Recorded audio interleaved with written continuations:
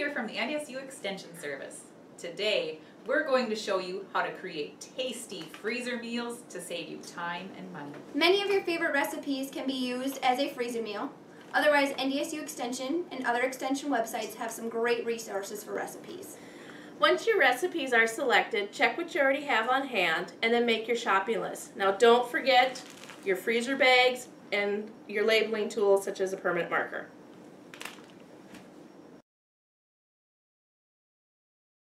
So we're going to go ahead and move forward with oven-baked chicken strips. This is my flour, salt, and pepper together, my 2 eggs, and then my panko crumbs. Now if you don't have panko crumbs, you can certainly use breadcrumbs. So all you do is you just dip your chicken strips into your flour and go ahead and dip it into your eggs. And they're always so nice and goopy, those eggs. And into your panko strips. And get a nice good even coating on it. And then we're just going to place it on, you can either use wax paper or parchment paper, and then we're going to put it in the freezer, and then once those are froze, we're going to put them into our freezer bags.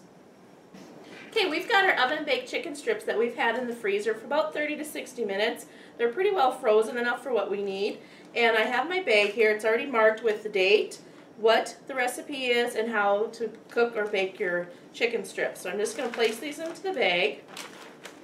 And these will be so nice when I'm kind of come home, don't really know what I'm going to make, or just very busy. I'm just going to pop these in the oven. It'll take about 30 to 35 minutes. And then I can just fix a couple of sides with it, whether it's a salad or a side of vegetables. And what I'm doing right now is, again, just squeezing this air out to help prevent freezer burn. Again, we want to use up our freezer meals in about 3 months for the best quality. And there you go. And they're nice and flat. Quick, easy meal.